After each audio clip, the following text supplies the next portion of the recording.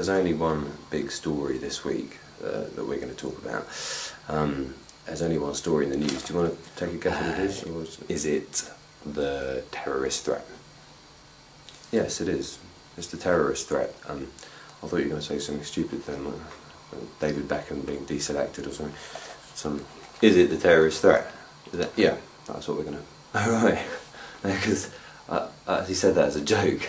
I assumed it was David Beckham being... It's not David Beckham being deselected. That's not the big story.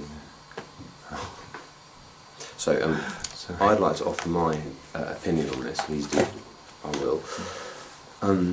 Once again, we find ourselves in a state of high alert.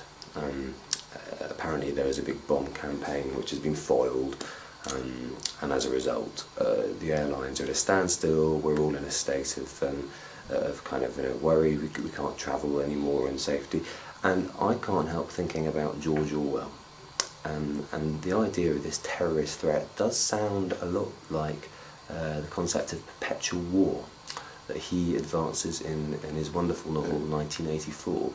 Sorry, George Orwell, didn't he write... he wrote 1984, and Animal Farm as well.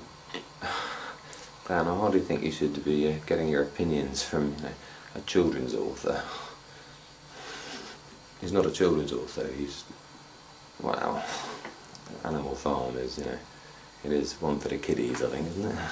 Pigs talking, that kind of thing. It's a serious parable. It's yeah. No, okay, well, yeah, no, you're right, and I think the way to combat the terrorist threat is to try and find the Philosopher's Stone. No, because surely that will... George Orwell wrote very serious novels, one of which was Animal Farm. It's a parable about the rise of fascism, I mean, is it? Okay. Have you read it? Oh no, but I think I've seen it. You've seen it, have you? The Talking Pig film. It was out a few years ago, wasn't it? You should not think about Babe. Oh, yeah. But actually, in many ways though, Dan, when you think about it, it does have its parallels. Babe. Yeah, because it's an allegory for...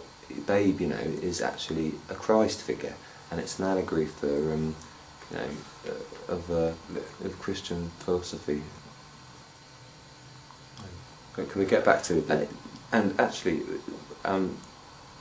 for instance, A Bug's Life is about the Holocaust,